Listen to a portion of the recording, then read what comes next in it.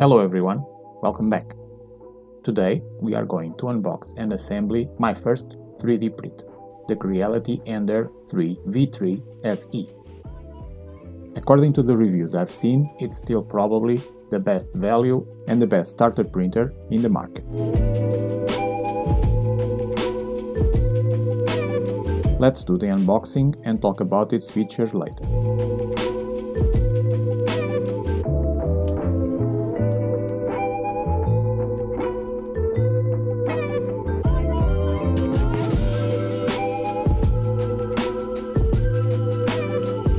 Here's a plastic bag with a quick installation guide and other stuff.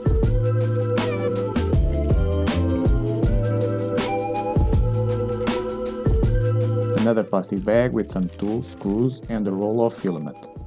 Nice touch from Creality. Here's the power cable, the LCD screen,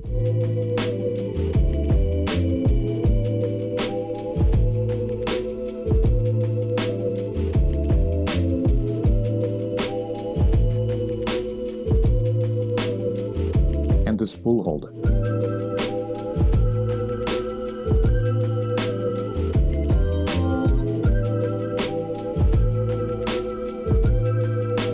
The first piece on top of the case is the gantry.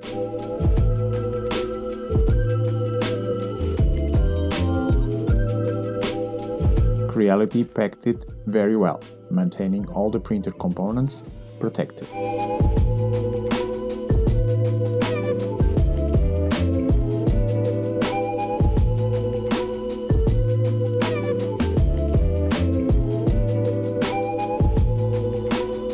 The Z-axis has two lead screws, but only one motor.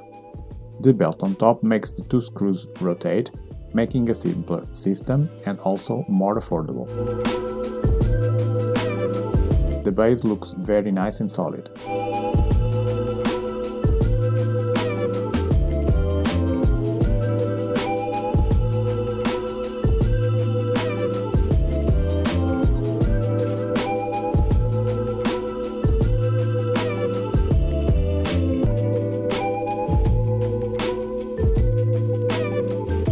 Now, let's have a look to what comes inside the plastic bags. This one has a quick installation guide,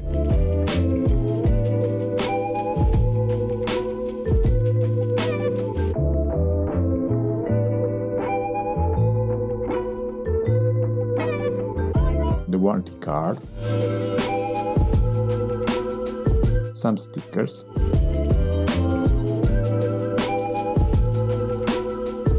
a USB card reader with a SD card inside, this tool that I have to check what it is, and the cutting plier.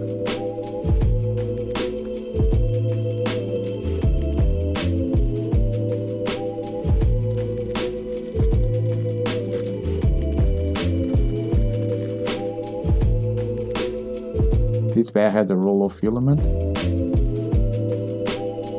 and some screws and tools.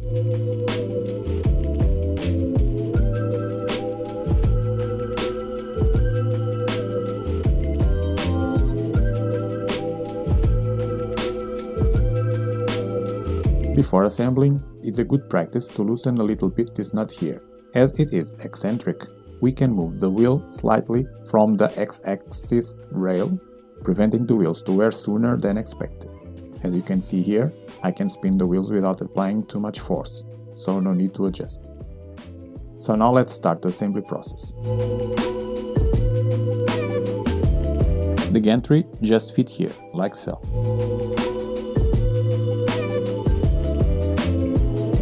Now, let's use these 6 screws, 3 on each side.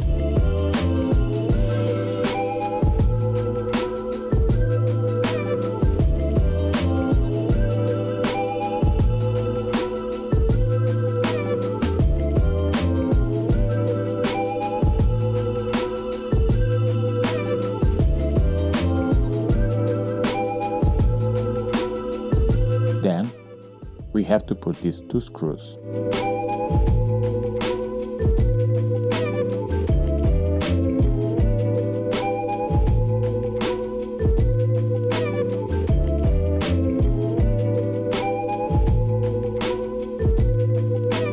If you see that the Y-axis belt is loose, there's a screw in the back that allows you to tighten the belt. I'm going to leave mine as it is.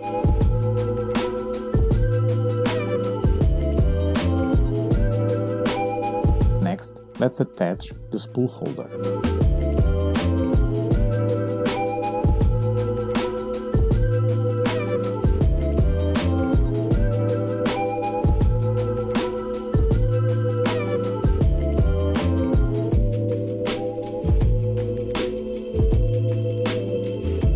Now the LCD screen.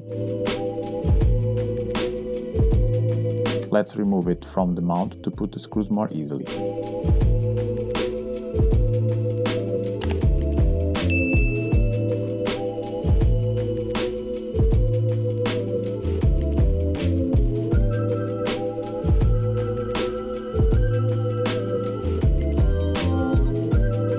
As we are next to the LCD, let's connect the cable.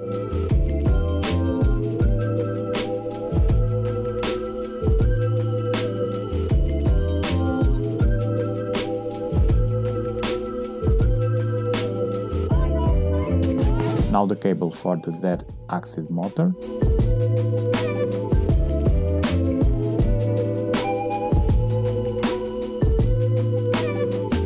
Next, the main cable. We need to push outward these 2 clips, and after inserting the cable, we will need to close them back.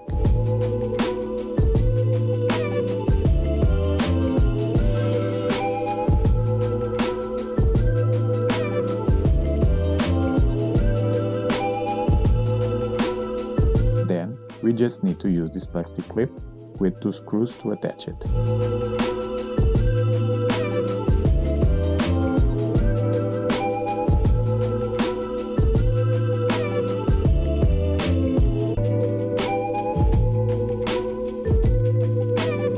Now the cable for the X-axis motor.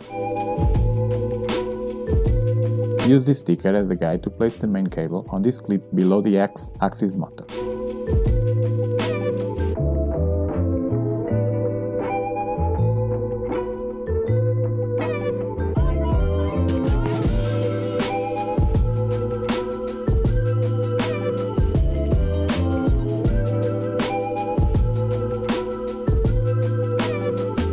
Let's check the voltage. For Europe it must be 230 volts. Plug the cable and let's power the printer for the first time.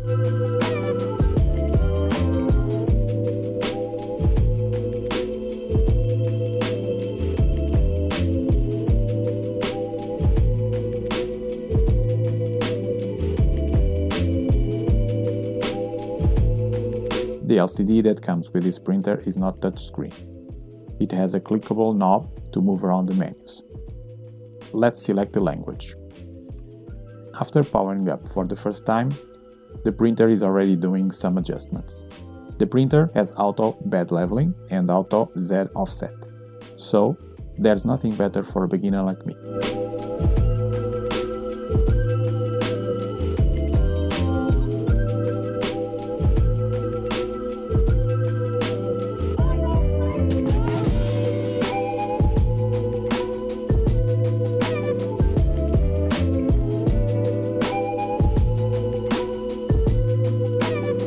Now, let's accept the values.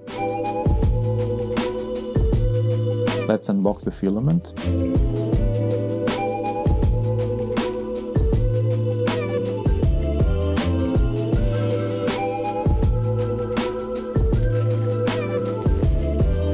We need to cut it in 45 degrees.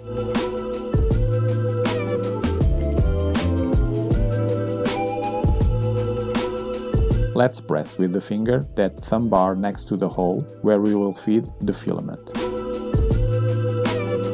We need to insert the filament all the way until it stops. Now, of course, we need to try to print. I've already copied the famous Benchy to the SD card.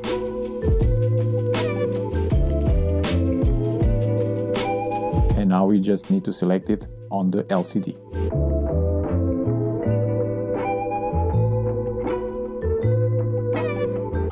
It will take about 50 minutes to print.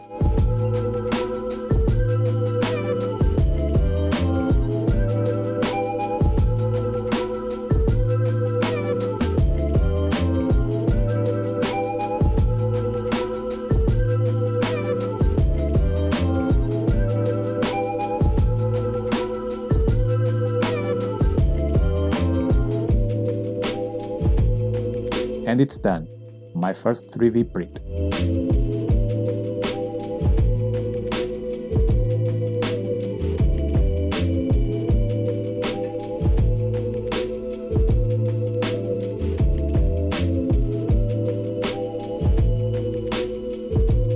Looks okay, but probably can be improved.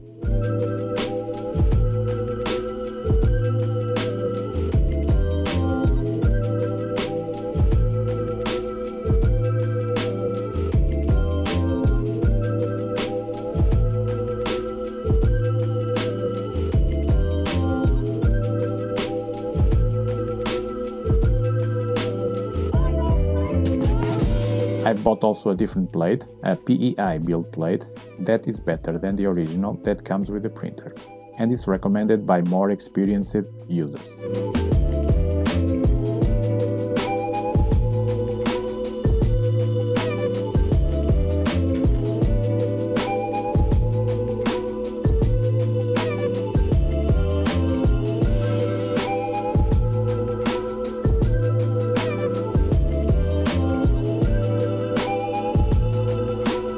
Let's fine-tune the settings. On the main menu, let's select Control, then Motion, and first we are going to set the max speed. Here are the recommended values for each max speed. Now back and select Max Acceleration.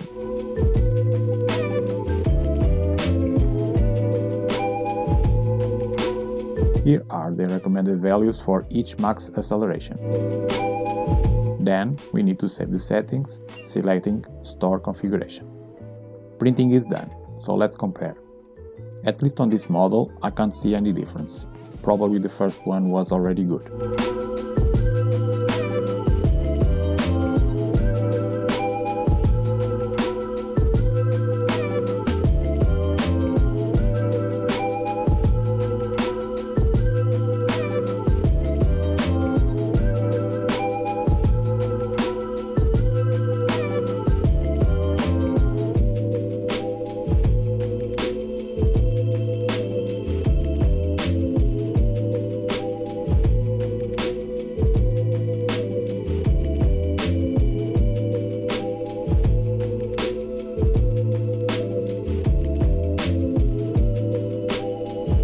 And that's it. I hope you enjoyed this video.